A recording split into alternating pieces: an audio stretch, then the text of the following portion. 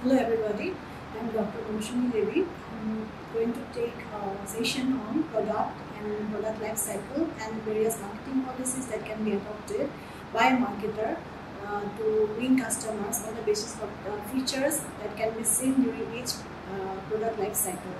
But before that, let's give a brief idea about the term product. So product means it is the physical and psychological satisfaction that provides a consumer after using it. And when we are saying about physical satisfaction after using the product, we are saying that after having a product like a bed or some usable product, the customer is gaining physical satisfaction. And regarding the psychological aspect, the customer is gaining psychological comfort or psychological satisfaction after she purchases a car, or that particular person is buying a sari for her. So that kind of satisfaction he is gaining after availing the product. But when we are telling about the term product means not only the tangible product but also the services that we gain after using that product also. But here in our discussion, prime is target will be for the product only. That means the tangible part of the product that we earn or that we avail. Now, as per this, let's go for one definition, because many writers have given definition on the term product in different ways. So I am putting a definition given by W. Anderson, and as per him, a product should be considered as a bundle of utilities consisting of various product features and accompanying services. Now, when we are saying that the utilities that they are gaining about after using the product, this utility, as we all know from economics, this utility may be of different forms. It may be in the form of time utility, it may be in the form of place utility or possession utility also. So this utility that the customer is earning or gaining after the product is being consumed by or utilized by the person, and the marketer tries to put this create utility out of the product. And here when we are saying the marketer, obviously we are covering the actually we are focusing the traders, because in marketing only buying selling part is only considered. And on the basis of this definition, W. Anderson has specifically stated about the product features and accompanying services attached with the product that the customer avails, or that the marketer make avail the customers for the prices that the customer pays. Now let's go for the classification of the product part. Product can be classified as consumer product. That means when you regularly use those products, then maybe for example pen or any book or any kind of other consumable products. And next one is convenience goods. Convenience goods, that means when bread, newspaper, these are the convenient goods, and these can be again termed as staple convenience goods, because the customer, while planning for purchase of this kind of product, they do not make that much of decision, because it is only mostly done or purchased in routine manner. So this can be called as convenience goods, because these are purchased with minimum effort and less time is consumed, because the customer hardly takes long time or long decision, decision making process. That means consumer buying behavior is not that much lengthy one while buying this convenience goods. Then again emergency goods, again while buying emergency goods also, the customer need not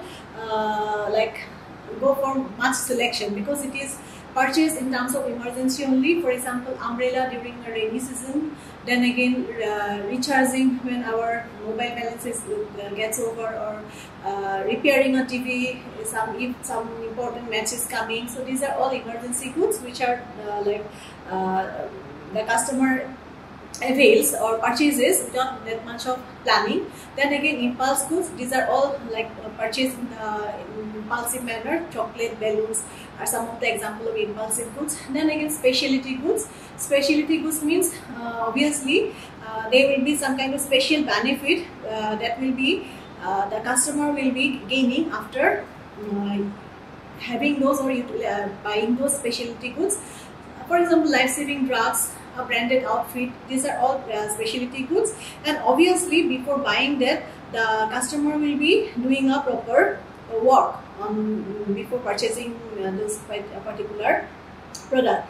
That means much purchasing effort is needed to buy the specialty goods. Then again, shopping goods. Shopping goods means these are mostly we term this word is mostly termed while we are buying some durable product, because money is more money is involved.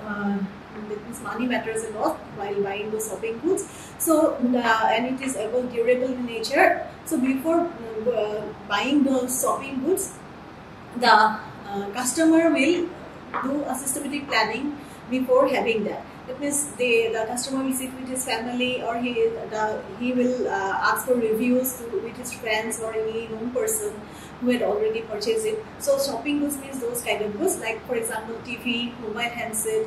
These all are then again a car. These all are or like example of shopping goods. And industrial goods, these are the goods which are used for further production activities, and these are the mostly like used for production process.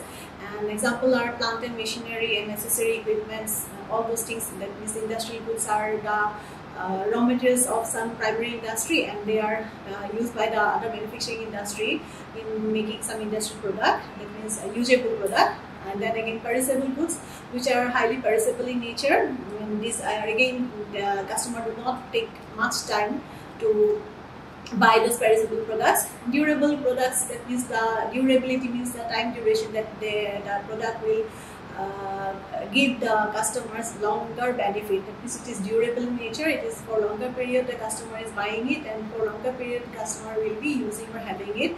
Example is a TV or a watch, is a sophisticated, or to say branded watch. And then again, tangible product, as I mentioned in the very first part of my this session, that tangible products are those things which we can actually see or we can feel.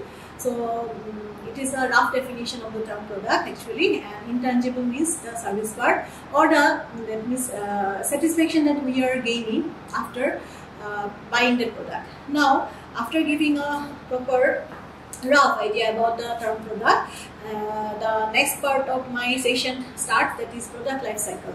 And product life cycle is very much crucial from the point of view of a marketer, because if he do not do proper study on his product life cycle, he cannot like sustain in the competitive market. And as we all know, the product period of a product also moves like the period of mankind. That means when we have a introduction stage, and as we are in case of any economy or any mankind, we have a saturation, growth, maturity and decline stage, and lastly is the saturation stage. That means it starts with every economy, it starts with introduction, then growth, then maturity, then decline. And similarly, the product also passes through some cycle, and the marketer has to plan his whole marketing strategies and his promotion marketing mix in taking into consideration at the cycle at which his product is actually falls. So it's very important to have a proper idea about the product life cycle and the marketing strategies that can be adopted. Now, product life cycle means what is product life cycle? It is the journey of a product from its launch to its end of life, or until it disappears from the market. And as I mentioned earlier, mostly we have 4 stages now. One more stage I am here putting here, that is 5 stages are there, and those stages are development, introduction, growth, maturity and decline. And all this during all this cycle, or during the stages of the product life cycle, the product and the acceptance of the product by the customers are again different from stages to stages. So let's go for the very first part, that is development stage. Development stage is the first stage, and it is most sensitive stage, because of this product like PLC, that is product life cycle, because during this stage only the idea is generated. And when we are saying about the idea, obviously the best or innovative idea can only sustain in the market. So while making the idea, the particular marketing department or market manager or that particular organization, they actually go for some rigorous kind of research before going for product development. And after research, after finalizing about the product idea, about a particular idea, they will go for product development. And after that, it is very mandatory to go for lab test, because after lab test only some kind of certification can be given to the product concern. And after lab test, they will go for the final product, and in this final production of the product. So in this stage, you like a marketer has to evaluate everything related to the product, that means its probable customer and its acceptance by the customers, market scope, whether it is like the market where they will be selling it will be easily acceptable or not. This market acceptability is easy for or not for that particular product. Then again, competitors, that means obviously competitors and their strategy actually influence the marketer to make many changes. So what kind of competition they might face if that particular product will be introduced in the product line or product life cycle, that means in their own organization. Now after doing this development stage and after finalizing about production of the so-called product, now next stage is about introduction. It comes the introduction, it is the second stage in the product life cycle. Now at introduction stage, the sale is low and profit is again obviously low. There will be more expenditure in production, that means more money they need to put, because at the initial stage obviously they need to put more money in production, and then again, and they have to be very crucial in producing those that merchandise or that product, because they have to release it in the market. Then there are no few direct competition obviously will be there, because it is literally not known to the competitors yet. And this advertisement, regarding this advertisement, they need to put more effort in advertisement and sales promotion expenditure. And the market manager can adopt some marketing techniques.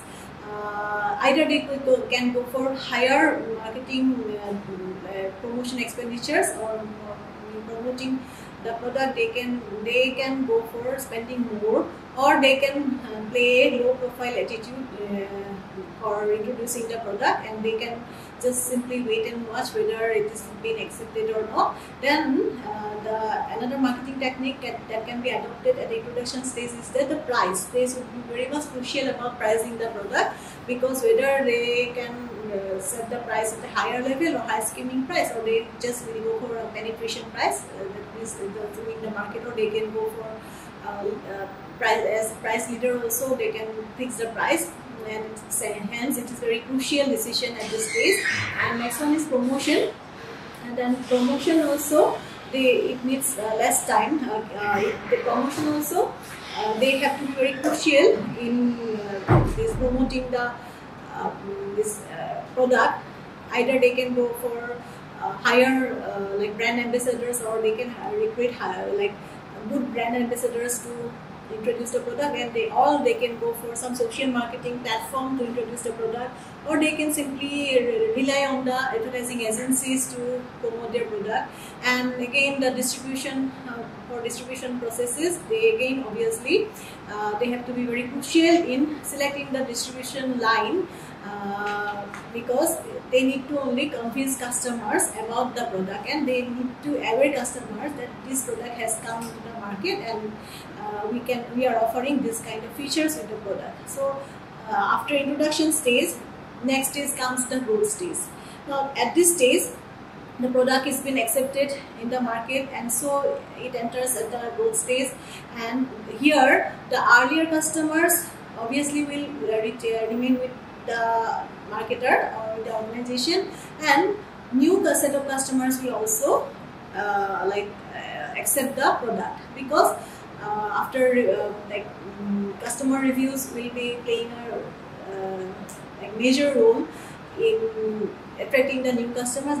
Nowadays, many like customers, when we go for online shopping and all, many customers rely on this reviews only, and obviously before reviewing and other purchasing decisions or buying decisions, the customers will obviously plan according to the need of the product. If it is a durable product, then they will definitely will be going for a proper buying decision before buying the product. And here another significant aspect will be witnessed, that is more competition, that is new competition will enter. And here this marketer has to be very crucial to beat the competitors, because if like when the competitors is witnessing that new product is there, obviously they will never come out of the market. Rather, they will put more effort to improve their product line to beat this newly launched product or newly launched marketing company. So during this stage, the product becomes more popular and more recognizable among the customers, and if company may still choose to invest here mostly advertisement expenditures, then they can like reduce their money spent in advertisement campaigns, because already when it is there in the market, it is there in the mind, so they can like put less money in advertisement. But some may go for investing more or heavy amount in advertising. If the product faces heavy competition or high competition, then obviously they have to go for more rigorous advertising campaign. And this marketing campaign will likely to be geared up through towards differentiating its product. Means they can go for more, introducing more product in the product line. They may use more like packaging features, they might be changing, or they might be like putting more effort in the marketing this of the product.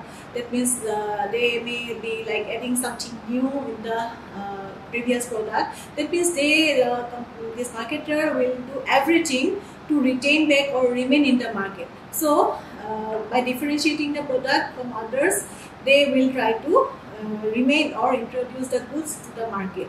Now after this stage, the other stage comes, and that stage is the maturity stage, and it is another very crucial period of the product to remain in the product life cycle. And this stage shows most like it is most profitable stage for the product, because the product is a matured one, and that time when the cost of producing and marketing decline, here this production process like production cost might be declined, because obviously they will be like already been established, so this distribution cost might be also reduced, and this marketing policies may also be different at this maturity stage. And depending on the good, the company may begin deciding how to innovate this new product or introduce new ways to capture the market, and they can like explore new market, and they can add some more features in the market or in the product itself. So that is they want to make that the presence of the product and presence of the organization among the customers, and on the basis of the feedback received or on the basis of the recharges, they might be like adopting new marketing techniques, like on the demographic. They can like rely on the demographic need of the customers, and on the basis of this demographic need, they can add new features into the product, and through this manner they can like remain as price leader or remain as like #1 competitor in the market. So to summarizing all the